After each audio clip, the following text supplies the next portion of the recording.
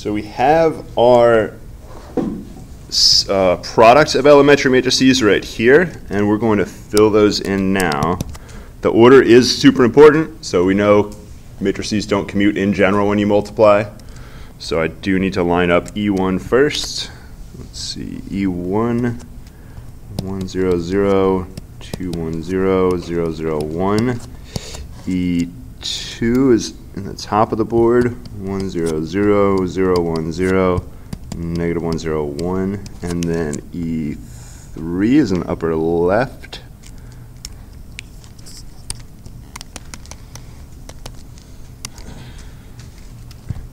So E3 is 1, 0, 0, 0, 1, 0, 0, negative 2, 1.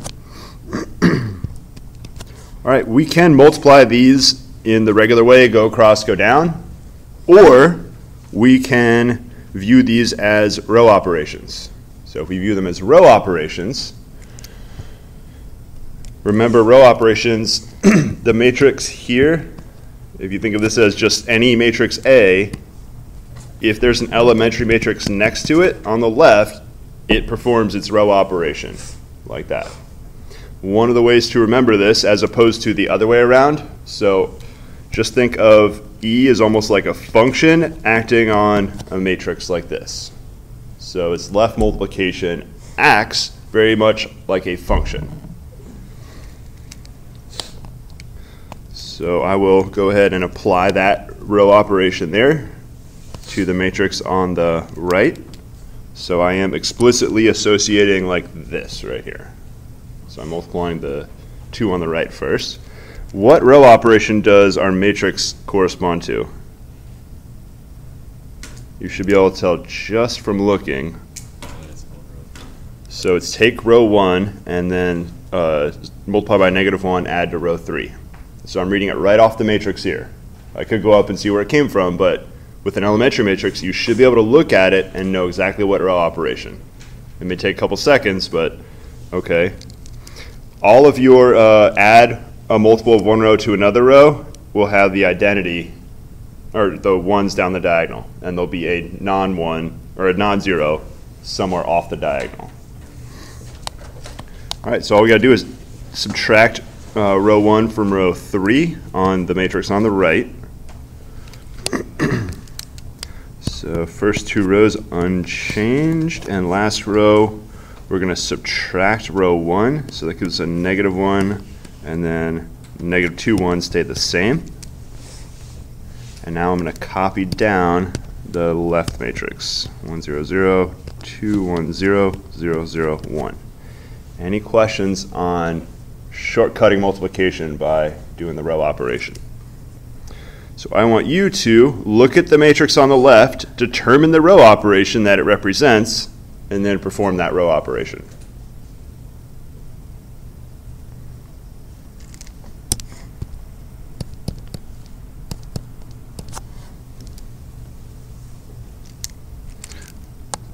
I probably should write the row operation next to the matrix that's going to have that row operation.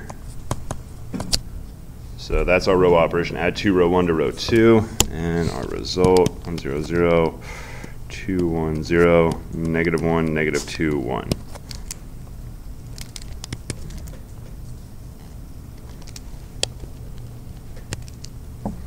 Okay, so questions on that right there. This is our lower triangle matrix L. So we should have our factorization completed now. We have an L. We got the U way earlier. Our U is what our row operations yielded. Not the row operations themselves, but what the result of the operations were on our original matrix. That's U, and then our row operations correspond to L. And let's go ahead and write out our matrix A equals LU. So our matrix A was something 2, 1, 3, 4, negative 1, 3, negative 2, 5, 5. And that should have been LU. That's A, LU. So L was 1, 0, 0, 2, 1, 0, negative 1, negative 2, 1. and the matrix U. Let's see, 2, 1, 2, 1, 3, 0, negative 3, negative 3, 0, 0, 2.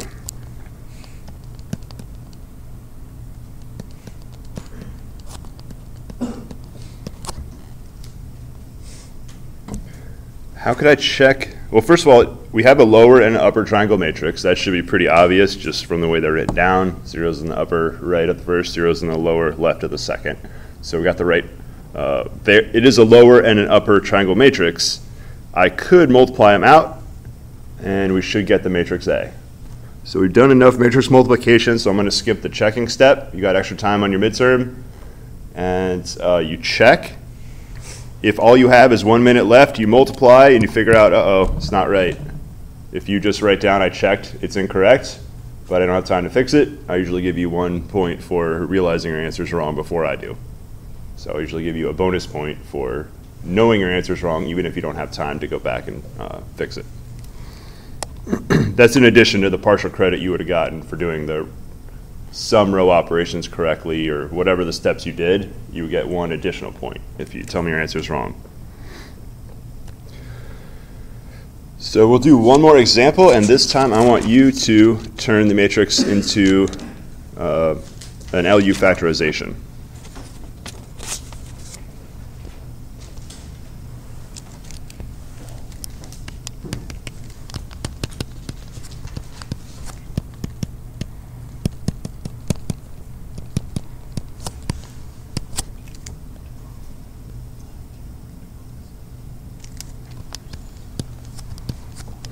So we got 0, 0, 6, 1, 2, 3, 2, 1, 4. So what do we have to do first when we find this factorization? What's that? Say that again? Yep, exactly right. So we got a 0 out right there. So it's the same. You're not all the way reducing with row operations, but you're reducing to a lower or an upper triangle matrix. So 0 out, the bottom part of column 1 and 2.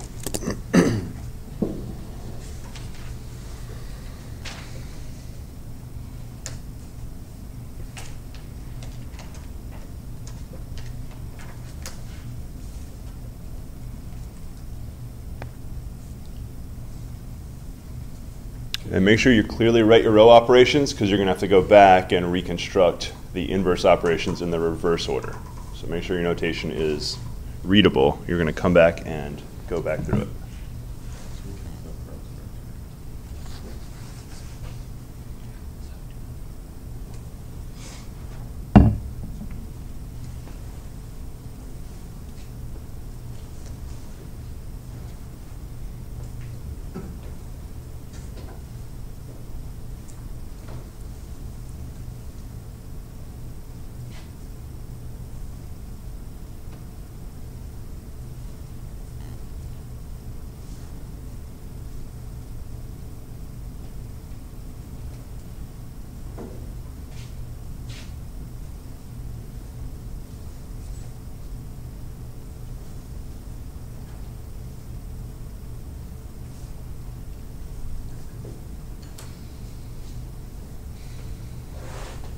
And I want you to do all the steps here.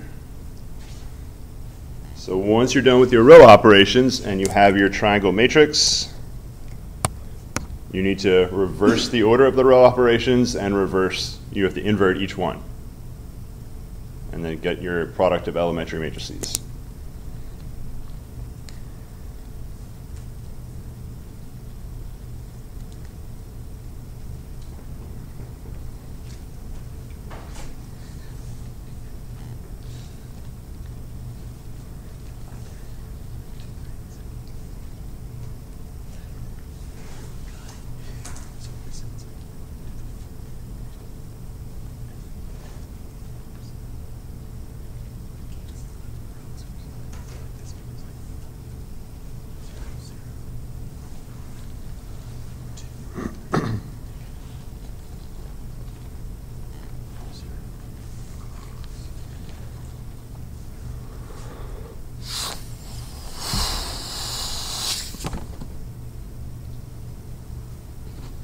Trying to make a balloon animal. How do you like it? That's how it is. It's deformed a little bit. Need to save that. Can I say if I can tie it? I'll save it. Excuse me.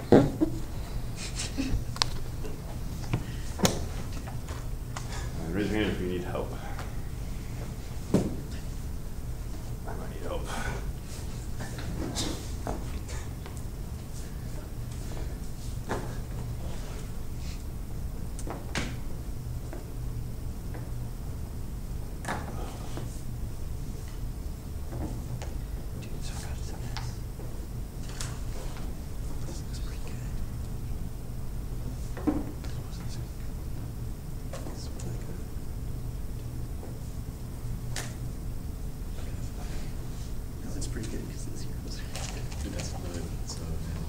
And if you are done, you can also check. So is he saying like do like +2 on that? Perfect. So okay, I have a quick question. Do you raise your hand? We should all have one. Okay, so we flip it first, right? You just did a row swap? Is that how you move it with that, like with the diagonal? Or no? So you're doing row operations. Yeah, so I got to here. Okay, I got to this right here. Okay. So you did 3 row operations to get there, right? Yeah. So that you're going to go in reverse order. So you want to write the elementary matrices that corresponds to the opposite row operation. So Gotcha. So right, like so this would just be 1 0 0, and then -2 1 0 0 0 1. Yeah, so that'll be a plus because you want to do the opposite. Opposite. Okay, Yep. So that will be. Let me scroll back up so I can see. I don't know if I called that E1 or E3. That would be E3. That's the last operation you perform, so it's the first one you're going to in the reverse order. Okay, so E3. Yeah. And And your previous row operation will be E2. But how do you write that as a? So take your identity, okay, and okay. the good news is a swap is its own inverse. So instead of 1 0 0, it would be 0 1 0 and then 1 0 0. Yeah. Like one. Swaps are nice because they are their own inverse. Gotcha. But then to do. And then E1 would just be. Okay, so right here. So that's the 0.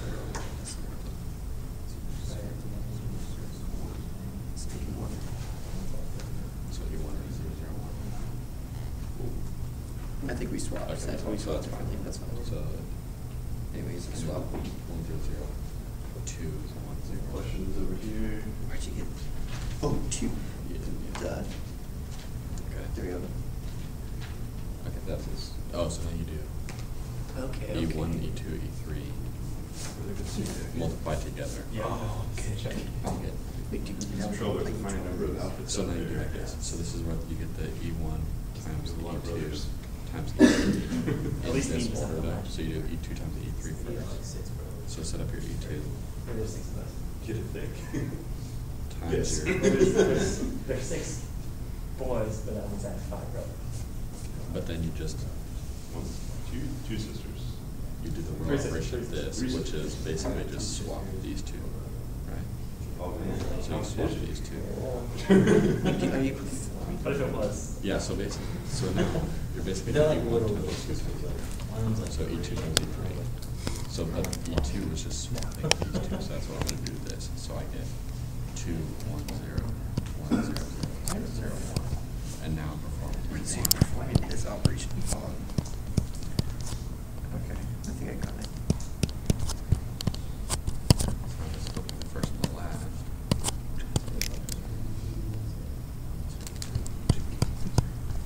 And then that gives you U, doing the E1 times E2 times E3. Yeah, so I always get messed up on what's the lower and that's the upper. The upper is your result of your row operations, and then L will be the product of those elementary matrices. Just remember, this is the E1 times E2 times E3. yeah, that's E1, E2, En. And then your U was that initial, But U is the result of your row operations. just the lower triangle. Yeah, I gotcha. Okay. Yeah, it'll be an upper triangle, but yeah. An upper triangle. I get messed up on lower and upper triangle, like which one's which, because it's describing where the non-zeros are, Oh, okay. as So opposed to upper where the triangle. zeros are. Oh, So gotcha. It's kind of annoying. Just where we got zeros in the bottom left is, Which ones do we? so this is our U. Do we do E3 times E2 and the E2? E2 times E3, so E2. And then E1 times the product. So we kind of do it backwards, I guess. So this times this, and then this times this. Okay. Find the U out.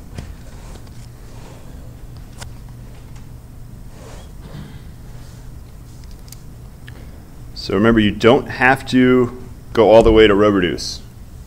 In fact, if you do go all the way, you will go directly by the upper triangle matrix, and you'll have a different factorization. So you actually have to stop. I could get ones here, but that would involve using fractions to turn the -3 into a 1 and multiply by -1/3. I could do that, but then I'm going to have fractions over here. So I'm just going to leave it as soon as I get my zeros in the bottom left. This is U right here. So hopefully you got a similar. Anybody get a different U? It's okay if you got a different U. I could multiply again any of the rows by a non-zero number, and I would still have an upper triangle matrix. So this LU factorization is unique only up to what you get here in the diagonal. So perform this row swap. That's right. I did 3 operations, so I'm just going to label little E2, E3, E2, E1. That's the reverse order that I perform them. There's not always 3 operations. That's just coincidence on the last 2 problems. We only needed 3.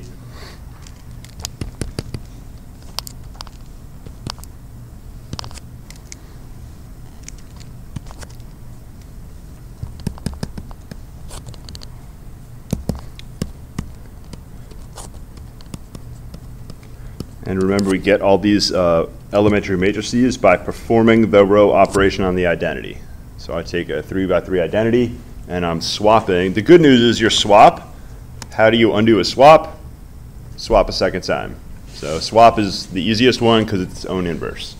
So all the swap is change the last 2 rows. We have 1, 0, 0, 0, 0, 1, 0, 1, 0. So that's E3 right there.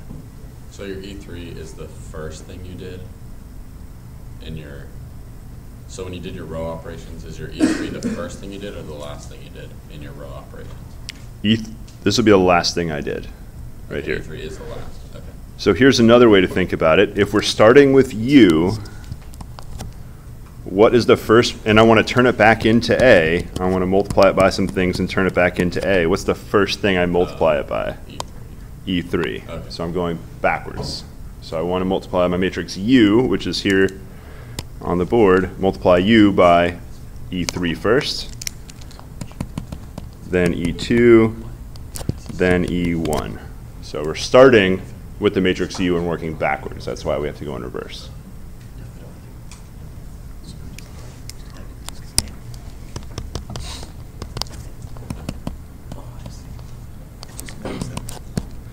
So I'm going to perform the opposite E2 row operation. So I'm looking at the top middle of the board. I subtract 2 row 1. The opposite is add 2 row 1 to row 3. So our E2 matrix will be last row 2, 0, 1. So any questions on our E2? E1 matrix, all I'm doing is swapping row 1 and 2 on the identity. So for E1, I'm just going to write out the matrix. So I'm swapping row 1 and 2. So here's the identity with the row swap on row 1 and row 2. And we can write out our L. L represents this E1, E2, E3 that I just put in a box. That right there is L.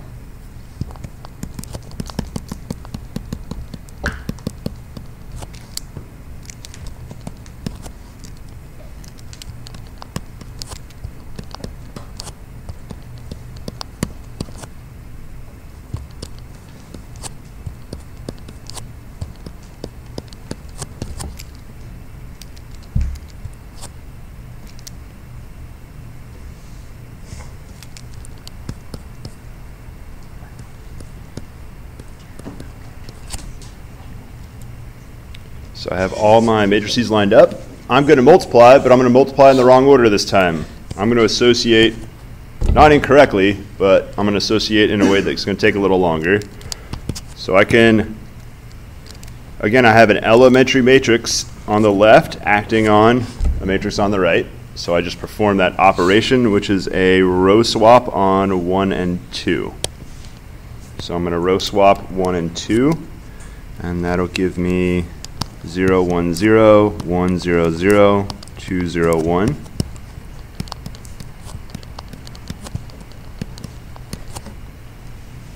Now I have a problem. Is the matrix on the left an elementary matrix? Nope.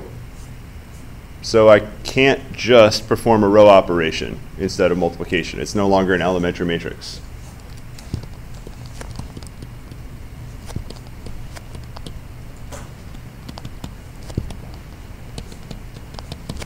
So what I have to do now is multiply. I can't just do the shortcut row operation instead of the product. So I have to actually do the product now if I multiplied those two first. Good news is I think this will be a fast product. So we're going to cross down. It's a bunch of 1s and 0s with only a single 2. So I got 0 plus 0 plus 0, 0. Or go to the second column, first row, 0, 0, 0, 0, 1, 0. Now I'm on row 2, so that'll be 1, 0, 0. Row 2, column 2, 0, 0, 0. And column 3, 0, 0, 0. Now I'm in bottom row, column 1, 2 plus 0 is 2. 0, 0, 1, and 2, 0, 0. All right, so there is our final matrix, and that is L. Uh-oh, we got a problem. What's the problem? 1. It's not a lower matrix. So we got a problem. Maybe I can't add. Let's go back through. Uh-oh. Real quick. So we did it like that and had our 1 for our U. And when we plug it back in, or our 1 in our L, and it like works. Oh, it does work? Yeah. And why? It doesn't have to. Like we got that same L, we got the 0, 0, 1, 1, 0, 0, 2, 1, 0, multiplied by our U, and we still got our original A. So is it only the U that has to be? I guess That's a good question. So one of our row operations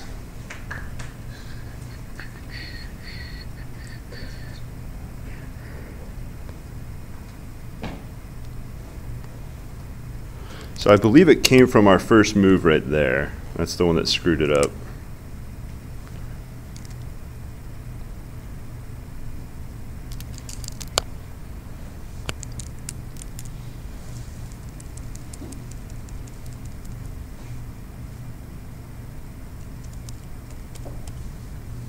Also, side note, does it matter what order you multiply the E's? Oh yeah, absolutely. Okay. Some row operations commute, some don't. Okay. Like if you have a larger matrix, like let's say you have a 4 row matrix, if you swap like row 1 and row 2 and then separately row 3 and 4, those don't affect each other. So those operations would commute.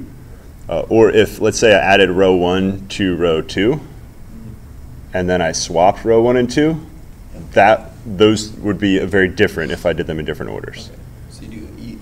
So you do the last some ones. elementary matrices will commute if those row operations commuted. Okay. So, like in this. And it's like it all depends on what's going on. Okay. And there could be like a triple swap may commute in some weird way that you didn't expect. So you can't always just do like E2 times E3 and then E1 times that? Or will that always work? Like your Do you work inside out? like your Right. E's. So if you do like E2 times E3 and then multiply by E1, which is what I did. Well, multiply 1 by that. So remember, you can associate either way. So if I associated this way, I should get the same answer, Okay. the same product, but commuting is very different Oh, gotcha. than associating. Okay. Gotcha. They may feel similar, but Okay, Like, I get it now. you're multiplying different things first as opposed to different orders.